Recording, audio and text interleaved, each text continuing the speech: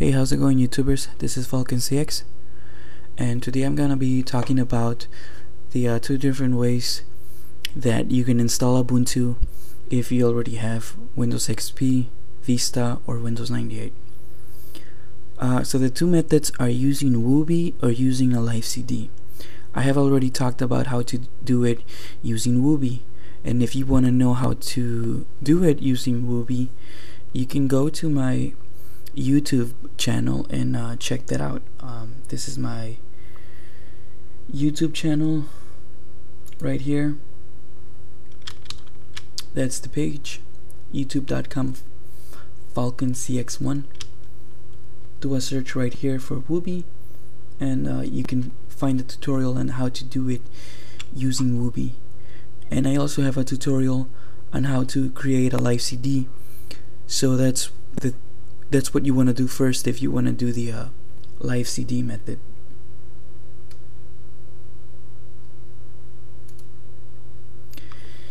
If you use Wubi, the advantages are that it is pretty easy to uninstall.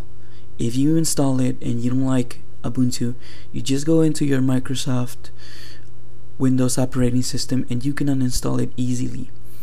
Using Wubi, you will not harm your Windows files at all. When you install Wubi, you will be prompted when you boot your computer up if you want to go into Windows or if you want to go into Ubuntu. Now, the disadvantages of using Wubi to install Ubuntu is that booting times for Ubuntu are slower. They usually last about 50 seconds. When if you use a LiveCD to partition your drive, it takes about 20 seconds to boot up Ubuntu. Another thing that if you use Wubi and you're in the Ubuntu OS, you will not be able to access the files in your Windows OS. So if you want to retrieve documents that you have in your Windows OS but you're in the Ubuntu OS at the moment, you have to reboot and go to Windows. So that's one of the disadvantages of using Wubi. Because you don't have true partitions, this is why that happens.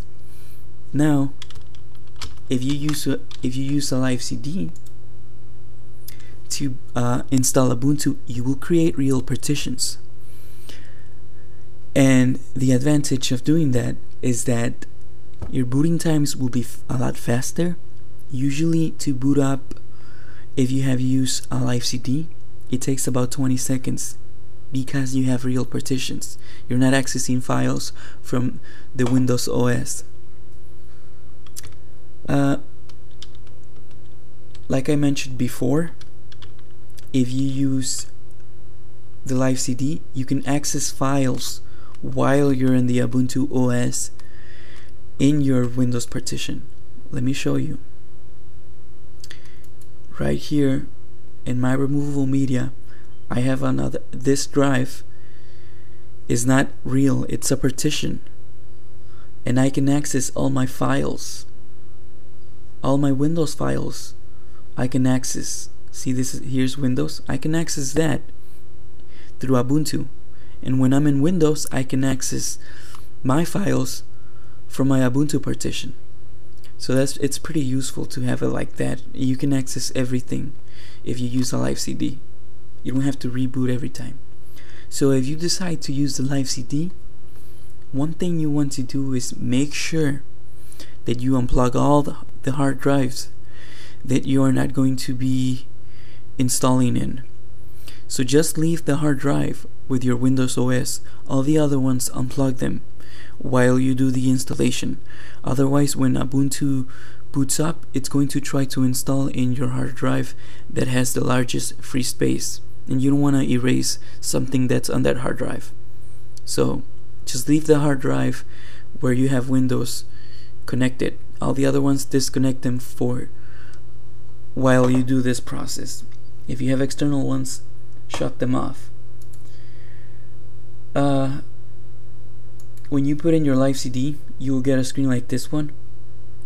So just click on install Ubuntu and the process will begin. Now, like I mentioned before, first look at my YouTube videos on how to create a LiveCD so you can go on and do this, okay?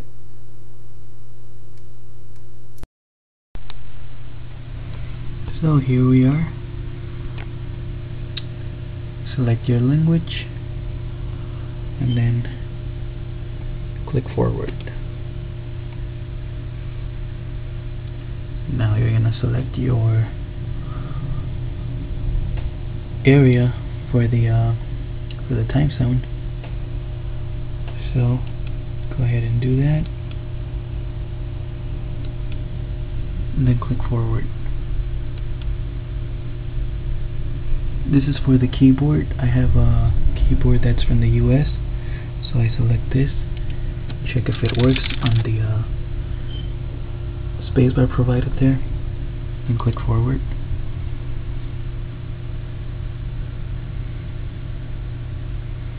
This next section takes a while to boot up. It's the partition section. There we go. Now, people make it seem like it's very difficult, but it's really not. You don't have to do anything. You have to leave it right there and guide it. And then see this toolbar right here. You're gonna give Ubuntu the space you want. So I'm gonna give it 200 gigabytes, and I'm gonna give Microsoft Windows only 80.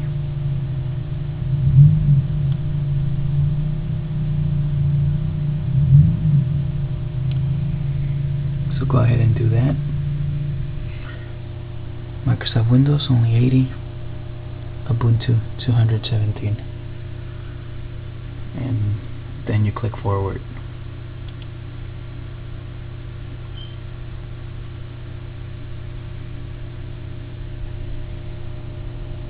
Now click continue once this window pops up.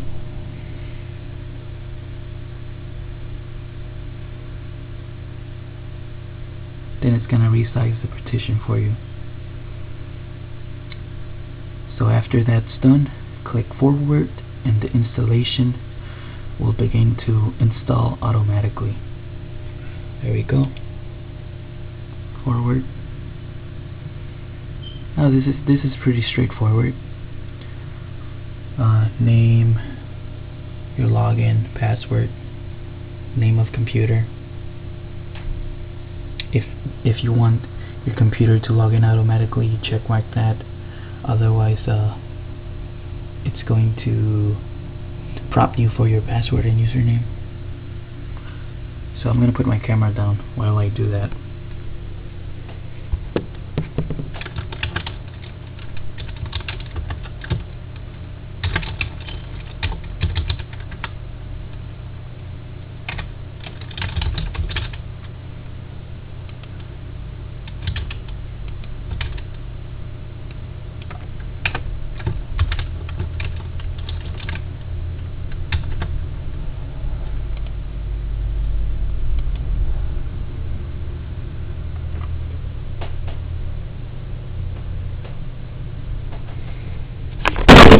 Oh shit.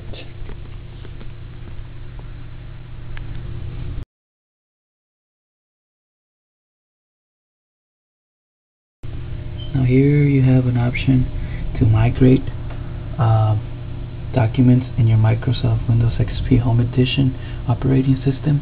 If you want your pictures, documents, and all that other stuff, you can click that. Otherwise, if you don't want that, just click forward.